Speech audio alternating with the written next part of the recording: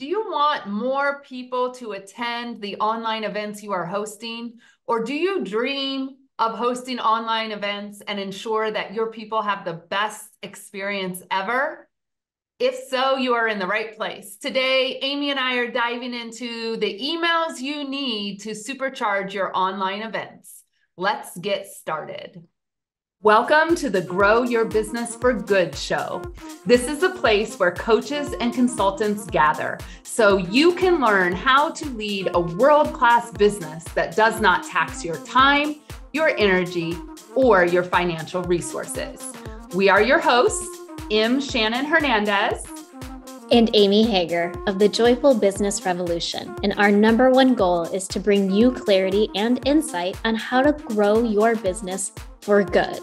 So are you hosting online events, or have you thought about hosting an online event, but you're just not sure how to use email to get people interested and fill out your audience with your ideal clients? Well, that's what we're diving into today.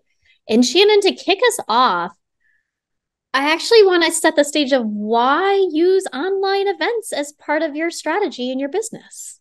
Yeah, I love this question. So we've hosted every kind of probably online event you can imagine. And just a side note, I was never so grateful to have all of this in place before COVID hit, because it actually allowed us to just really dive into the online space and get people on board. Let's first talk about some of the events that we've hosted, Amy, online, because I think the magic of what we bring to our clients and to this brand is helping them envision these events that are experiences, right? So we've done a book launch event. Mm-hmm. We've done of course, we've done challenges. We've done multi-day or single session workshops. We've had roundtable discussions, and we've hosted mastermind events online. What else have we done? Can you think of anything else? I mean, when you think about when we first started our club, it was kind of like a challenge, but it was a 3-day experience where they got to sample what it would be like to come co-create messaging with us in the club. So I would say it was more of a sample teaching. We've also hosted our Joy Money retreat online, and we did this mostly during the pandemic. And there are bits and pieces that we will pull out of our Joy Money retreat, which is a 5-day experience in person that we host in the fall. But there are modules of some of our in-person things that we like to do online. And I think one of my all-time favorite super fun workshops to attend in this brand was the Confidence on Camera workshop that Shannon used to teach. And we would tell stories about photos that were in our phones. We would come up with our confident introduction. We had a framework to follow if we wanted to use video. But I think the key to everything we've ever done online, whether you're in person or online with us, the experience really doesn't change. Sure, the delivery platform changes. I can't hug you when you're on the other side of Zoom. I mean, I look kind of weird, right? But really making sure that you have that experience. And I almost feel like sometimes some people think, I'm going to do an online event. It's too simple. I'll just create a PowerPoint and talk through it. Oh, and God. It falls flat. Absolutely. So we really want to help you envision, not just the emails to get people to your events, but you creating an experience online. Mm-hmm. We've even done brunches and dinner parties online. That is true. We've done cooking. Remember when Tanya Ettinger organized a gift exchange for the community, and we used Zoom and we opened our gifts online? Yes. Yeah. And we've actually, speaking of opening gifts, we did a drawing, and we had the person who won the gift. It was more of a go live with me, and we did the opening of the gift live. But it would have been so easy to do it as part of like one of our workshops or something too. Yeah. So what I want each person listening to this podcast to take away today is that if you want to stand out in your space, if you want to stand out with your personality, if you want to really ensure people get an experience from your event, then I actually want you to think of your online events as experiences. Mm-hmm. And if you don't know how to do that, it's okay.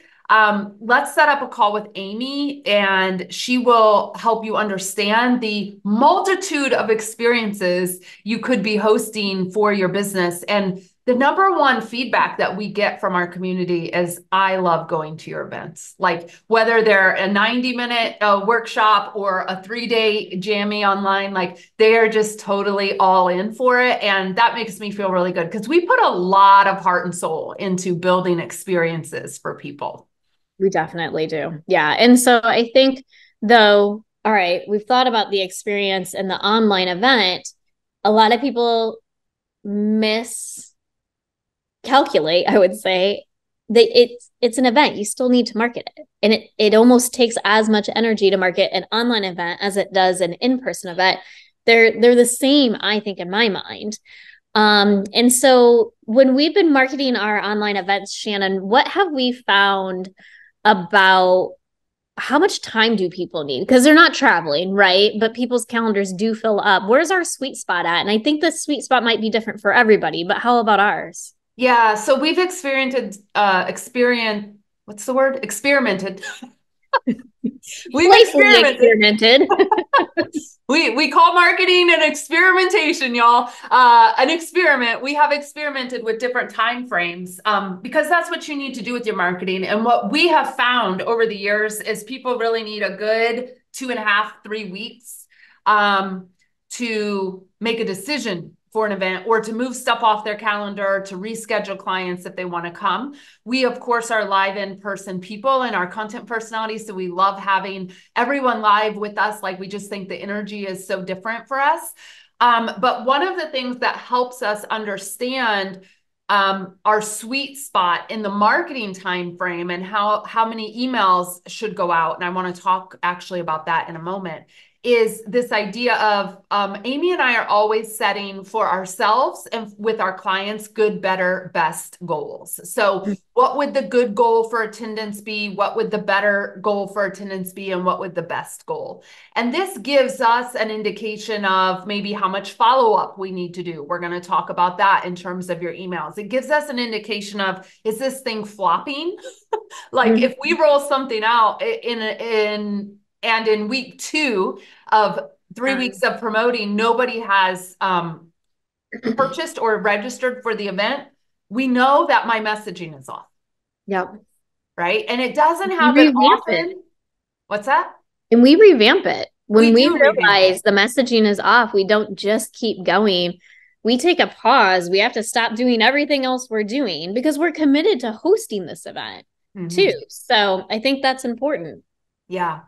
So you'll find your marketing sweet spot, the time that your audience needs as you kind of play with the marketing timeframes. But I am going to encourage you to set those good, better, best goals in terms of how many you want at your event. The other thing I want to say is I love it when I get to tell my clients and remind myself, you just have to start where you are. All right. That's what I want you to do. Like you may dream of having like stadiums full like Tony Robbins, and you may dream of having like online events where thousands of people sign up. And if that's your thing, great. You may also dream of having 4 or 5 or 10 people with you intimately. And so you really need to check in with your energy and your intention around the event. What's going to create the best experience for everyone involved? And that's why we set those good, better, and best goals. All right. So we really tap into that energetic space before we ever roll out any messaging and marketing. So I think 3 weeks is our sweet spot. I'm going to test this year too. If you remember, I told you I wanted to test with 2 weeks. Haven't done it yet, but it is on my mind to do. Yeah. And the biggest thing, and I'll have Amy talk about this a little, but the biggest thing I have to remember, and I need you all to remember in terms of your marketing, is don't assume people operate like you do. Okay. I'm going to give a very specific example. This happened yesterday. We had an online event. Yeah. And our good goal was 10, our better goal was 15, and our best goal was 20. And 1 hour before the event, we were at 8 registrants. And I said to myself, well, I guess we didn't meet our goal. I'm showing up with 8. It's going to be fine, but I really would have loved to get to my good goal of 10. And we sent a final email that literally says last call. And Amy, tell them what happened. Revolutionize your messaging and marketing with story. Hop on over to joyfulbusinessrevolution.com/65 story ideas to grab a resource that will help you craft stories that grow your community, convert prospects to clients, and increase your visibility and impact. So we sent the final email the day before the event. Overnight, we got 4 people. 15 minutes before we started, a registrant came in. And at that point, I know the automation isn't going to get this person the workbook or the Zoom link quick enough. So I had to be paying attention to send this person the info. And they showed up. The ones who showed up yesterday, who showed up to our event, were ones who registered late, and then a few who had registered more earlier on. And we didn't get 100% attendance, but we got, I want to say like it was 80% attendance. We were missing a few. And I knew the few that we were going to be missing though, because I had reached out to everybody who registered, even those who registered the night before. I registered, I sent them an email that morning. The only one I couldn't email to ask my golden question to was the one that registered 15 minutes ahead of time, because, you're scrambling. But I had communicated with them all beforehand. And so I knew what the biggest question was that was on their heart and what they were wanting to get answered out of our session. I knew, one of them was dog sitting, and she was like, is this going to be a problem if there's a bunch of crazy dogs running around? I was like, of course not. We understand. Life happens. One was at a doctor's appointment with her husband, and she's like, I just can't multitask. I can't listen to you guys and pay attention to his doctor's appointment. And so we made the decision it wasn't best for her to come live yesterday, and she's listening to it on replay. But I'm going to follow up with her probably tomorrow, because she'll get the replay today, and just say, hey, did you get a chance to listen? What questions do you have, if any, or did this answer all of your questions? But I really think by getting to know your online event attendees as well as you would get to know your in-person event attendees, and doing it by reaching out before the event is such a beautiful way to create that stronger bond, to build that relationship, and to also really manage those expectations going in. I mean, there were quite a few yesterday who were like, I want to master my messaging. We weren't teaching a messaging yesterday. We were teaching a planning and strategy session. And so I responded back and said, we're not going to dive into your messaging at all.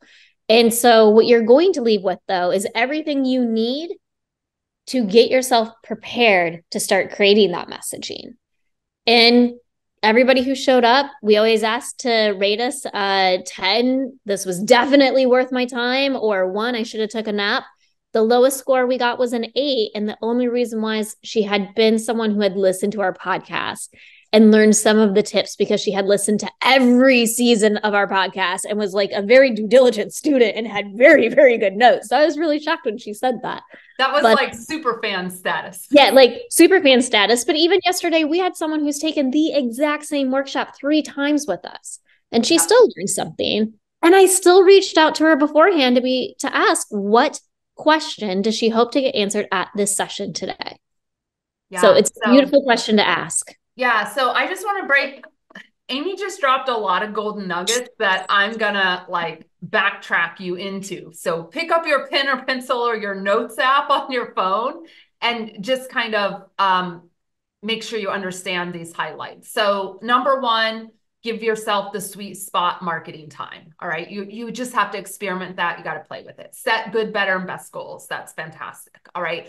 For me, it's realizing not everyone operates like I do.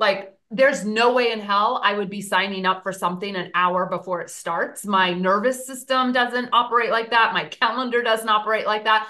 But I'm not all the people on my list, right? So I've had to learn to send that last call email the day before, or to send the final Facebook post or whatever, that, hey, we're gathering, we teach here, be the invitation. So I continue to be the invitation, even for the people who love making last minute decisions. All right. Now, some of the stuff that Amy just kind of dropped on you today, which is super fun, is really what makes this brand stand out. And it's emails that you would send to people who are registered. So I just want to paint a picture for y'all. Most of the people I know who do online events, this is how it works. They promo the event, you sign up for the event, you get the thing, you might get a reminder, and you might get 20 reminders, which is annoying as hell. All right. I don't do that. I operate as if you are all adults and you will put it in your calendar, but let me not digress. All right. And they never reach out to you. They never reach out to say, what are you looking forward to? Or, hey, I see you're new to this community. Or, Amy asked her golden question. What's the one thing on your heart that you want to make sure Shannon answers in the session? And this is by far and large the personalization that gets us the results we have. Does it take time? Yep. Can it be automated? Nope. And some people do, and that's their jam, but we choose not to. Yes. We often will say to ourselves, when I need to remember, and to our clients, the things that cannot be automated are the things, or scaled. The things that people tell you to automate for scaling, if you actually take a human approach, it's going to land much better. Right. Yeah. And this is a great example of it. Okay. The other thing I want to share about emails leading up to your event is it's a beautiful opportunity for anyone that's just coming into the event to get the vibe of what you are about. Yeah. And so we made a decision in the last month or two to put a PS on our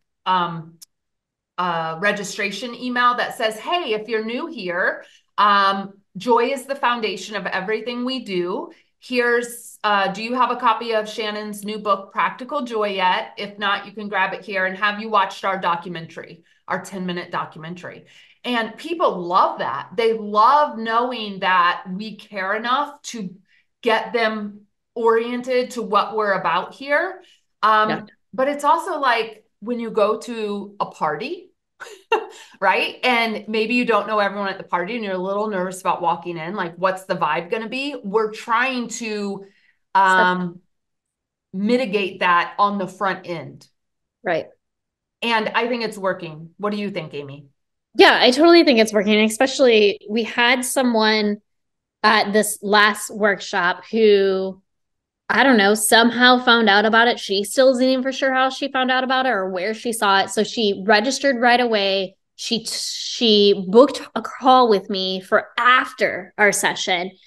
And she had watched, I think, some of the documentary, not the whole thing, but some of it.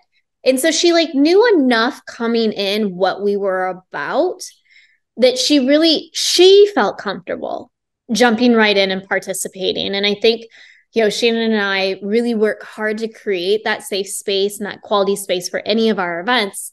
And some of that work is done through your emails and through those PS sections within the email.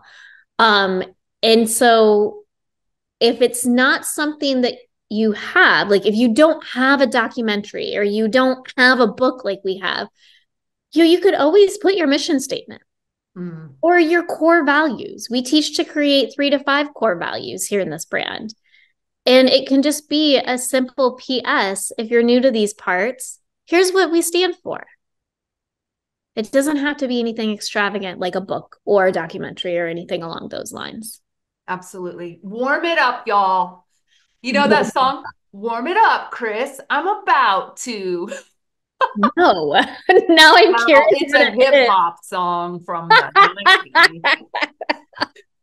90s. So y'all, I want you to warm it up. I want you to warm up your communication. I want you to warm up your oh my God, please don't send stale emails. So that we're going to move into pitfalls. One of the biggest pitfalls that we have to help our clients with, which is fine. All right. And and it's necessary, is when you send the email about your event, oftentimes what's missing is who is it best for and why should they attend? Right? We all have a million choices. So you may be so excited about your training or about your book launch or whatever it is, and that's great. But you know, what's in it for them? Right. Who is it best for, and why do you want them there? What will they walk away with? And so we have to work on that messaging with our clients, because they're just want to tell when it is, where it is, how to register, and there's not any of that emotional. Remember, everyone, that your clients buy with their emotions. Yeah. And they make decisions about coming to events with emotions. Right. And they make decisions about working with you with their emotions. And this has probably been the hardest thing I've had to learn in the messaging, is because, well, for a very long time, I didn't even know about my emotions. I was raised in a family where we didn't discuss emotions. And the emotions were absent and there was no discussion of them. And if you did discuss them, it wasn't pleasant. So I'm a very straightforward, like, when is it? Where is it? How do I get there? Well, I learned rather quickly that's fine. And 98% of the people need to know who is it for and why should I attend? Right. Right. So that's one of the biggest pitfalls, is giving that context, letting people feel the emotion behind it. Amy, what's another pitfall we kind of have to coach around? So besides the context and, you know, who it's for, when they're talking about the context of it, they're talking about it in the sense of for them. So I'm the host and I'm talking about why I'm excited about it, but they're not, again, wording or messaging it for the attendee and what the attendee is struggling with, what they're feeling and what they need help with. So just to go a little bit of a layer deeper on that, I want to teach this framework about joyful email marketing because it's helped me grow my business to almost $1 million brand. Where if you go that layer deeper, if you feel like you're just spinning and you never know what to do and when to do it with your email marketing, you're not alone. Let's create a framework together in this workshop that's going to work for you. So talking for them and not necessarily for you, even though it's your framework, it's your methodology, it's your signature system, it's whatever you want to label it. But we've got to make sure we position it in a way that they feel that it's more about them and less about you. Yeah. And I want to just hit on that because I've been working with quite a few clients this week and repositioning messaging, because we are all excited about what we do. And there's nothing wrong with that. We're excited about our methods. We're excited about our framework. But if you make yourself the hero, your client, you're never going to sign the client, because there's only room for one hero in each story. Think about Superman. Think about Little Red Riding Hood. Right? Think about any story or major motion picture. There's room for one hero. And so we need to make sure your messaging makes the people coming to your event the heroes of their own journey. Okay. And not you or your method or your framework. And that is such an easy thing that even if I'm not, usually I write the copy and I'm the hero, or the method is the hero. And on the second pass, I have to go back and say, okay, how do I reword this? Just like Amy did. That's very natural. Okay. It's a very natural thing, but it'll make a big difference in increasing the numbers of the people who are registering for your events. Totally. So this was fun. Amy, what do we got coming up in the next episode around email marketing? Well, talking about meet you where you're at, if you've been listening to this season so far and about why you should be using email marketing or how to be using email marketing with online events or in-person events, but you're sitting here and you're like, I don't even have an email newsletter. I don't have email marketing. You have no idea where to get started. Well, hold on to your seats because the next episode is for you. So we're going to talk about how to get started with an email newsletter. So we'll see you next time. Adios. Bye. Thank you for listening to the Grow Your Business for Good podcast with your hosts, M. Shannon Hernandez and Amy Hager. Come on over to the joyful side of business and marketing. Go to www.joyfulbusinessrevolution.com and remember our mantra. If it ain't joyful, we ain't doing that shit. If you haven't done so already, please subscribe to this show, leave a review, and spread the good news with other coaches and consultants. Adios.